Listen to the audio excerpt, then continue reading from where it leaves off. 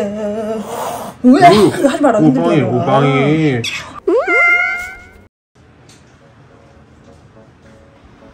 엄마 뭐 하는 거지가?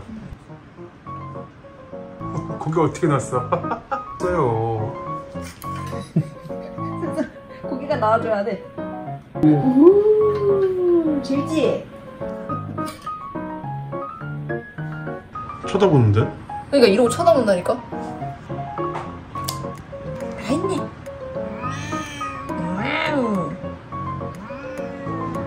깨끗.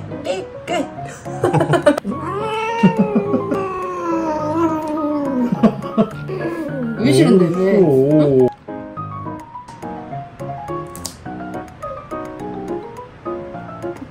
잘했어. 놔줘라. 좀 달래주고 그래야지. 완전 잘 꺾네. 그러네. 너 원래 맨날 엄마 당겨서 꺾을 때는 막 이러나. 왜 어렸을 때 모습이 그대로 있죠. 재밌나? 이건 즐기는 거지 않냐? 어떤 거 같아? 오늘 저도 잘하는데? 너 너무 잘하고 있어 지금. 너무 잘하고 있는데 지금?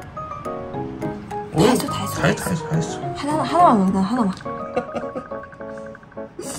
너 귀엽네. 부족밥 약간 돼지 느낌 나고 잡아온 돼지 느낌. 잘했어. 그지? 불편. 빵이 불편해요. 이렇게도 불편한데.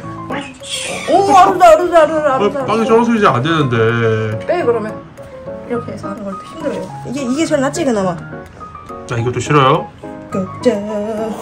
왜? 그거 하지 마라. 오방이. 알았어. 왜? 진정해. 출린다니까 그러네? 뭐가 문제요? 이렇게 할까 그럼?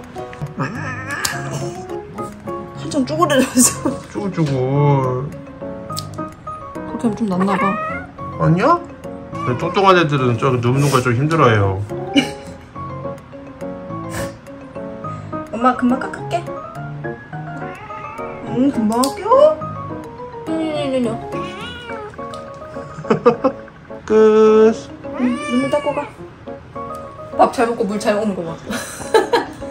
턱을 저렇게 다 담고 먹으니까 왜? 난리지.